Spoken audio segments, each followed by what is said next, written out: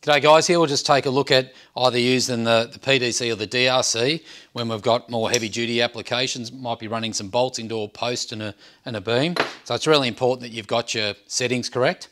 So this has got electronic torque shut off. So if you haven't got the right settings, it'll stop. So we'll go through that now. So we're just going to run a hole through the post and beam.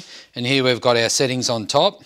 So these ones here, we've got our 4-speed gearbox, so we're going to drop that down to 1 for the highest torque. It's a slower speed, but it's a highest torque. And what's important here is that in between far left and far right, which is full torque, we've got our torque settings which will shut out. So when we're doing something like this, we need to make sure that it's on the far left or far right drill mode.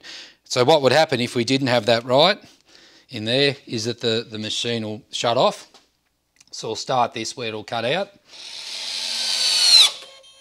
Okay, and all that's saying is that the settings aren't right, so all I need to do on top here is to flick that to its full torque mode, then that'll drive straight into it.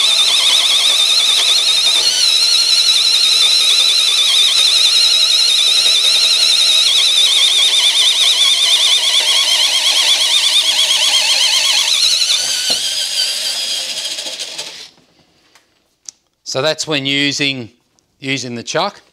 So this has got the fast fix chuck, so we can disconnect that. The same thing goes for if we want to use Centratech. So it might be we want a lighter weight, we can put a bit in there.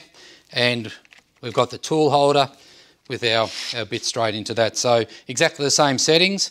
Because it's a screw, we might get away with something else, but we'll leave it on 1 for this. And then we can pop a larger screw in there as well.